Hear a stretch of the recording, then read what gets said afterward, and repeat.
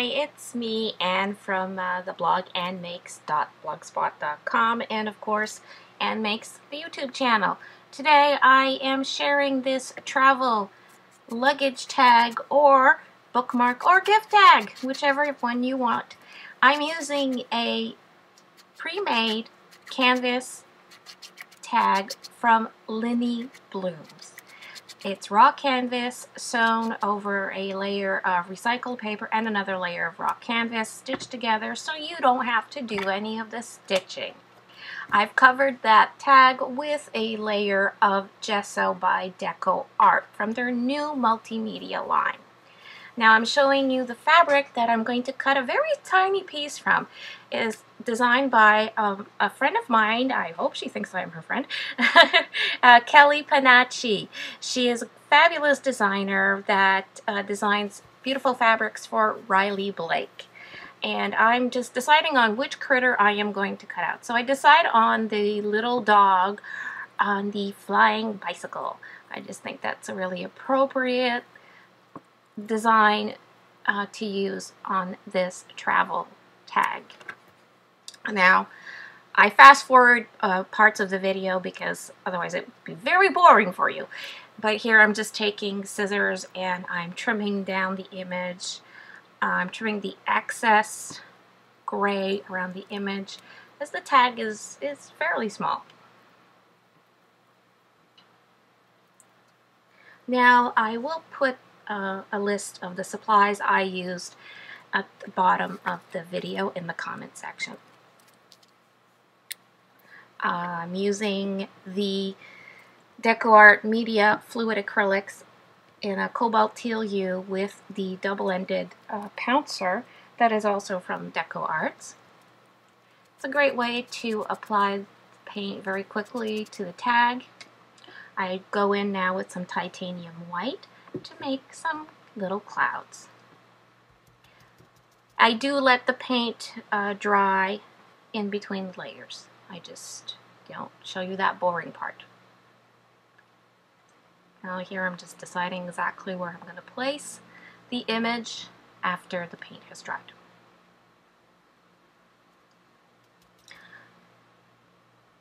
These fluid acrylics are very bright, vibrant. They are made with high quality pigments. I love using them.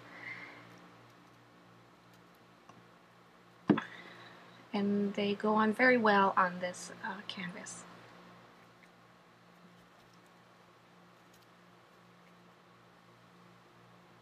Now once my paint is dry, I am looking to see exactly where I will place the image.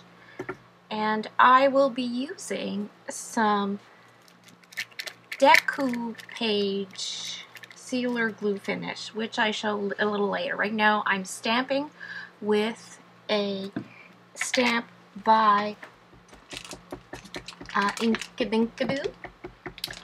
It says Journeys. It's a rubber cling stamp. And I'm using some StazOn pigment ink to stamp onto the painted fabric.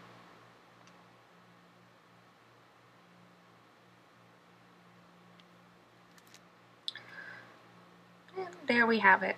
I'm not happy that it's turned out so light, but later on I'm just going to go over that with a black permanent ink marker. There I'm fiddling again with my image. By the way, that is 100% cotton fabric, which is excellent fabric for quilting also, and for other fabric projects, for sewing, or even non-mixed media.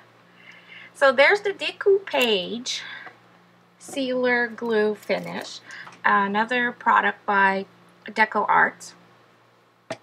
It goes on very well on the back of the fabric. I'm saturating the fabric image and I'm placing it on the tag. I'm going to add some of the sealer underneath the fabric image, and I'm going to go and seal the entire tag with at least 2 coats of this just to make it durable. Again, I'm fast forwarding this part to avoid losing your interest.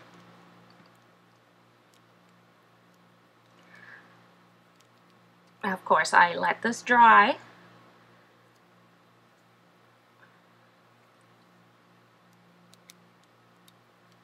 Well, maybe I'm not letting it dry right away, but I do let it dry. And I trim off the extra little fibers with the non-stick scissors by Westcott. And there's my tag, almost complete. It remains flexible and the image stays in place. There I'm using the Marvy pen to just go back on the letters to make them pop.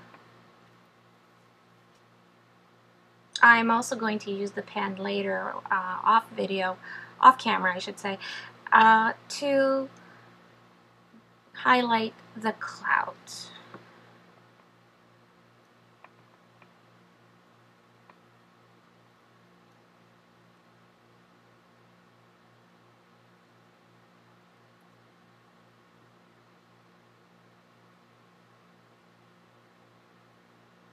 I think this will make a really cute embellishment as a gift tag, which is what I intend to do with it.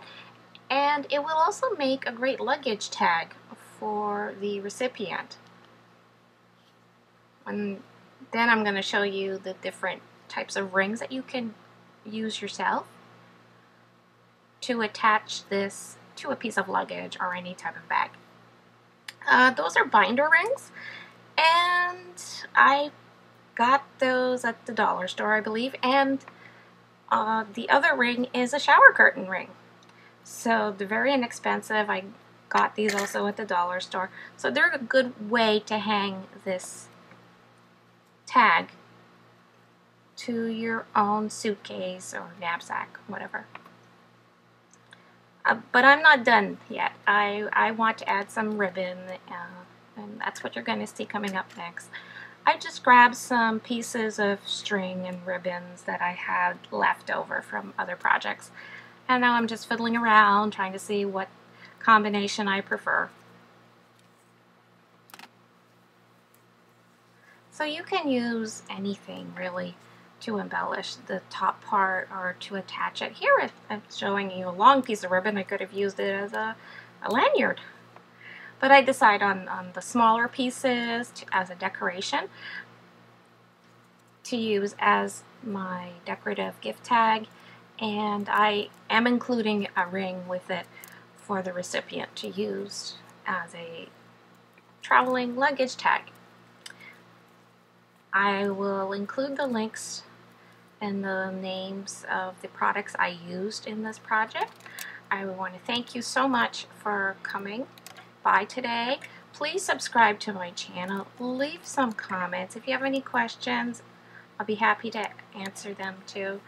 And you can follow me on my blog as well at aembellishment.blogspot.com.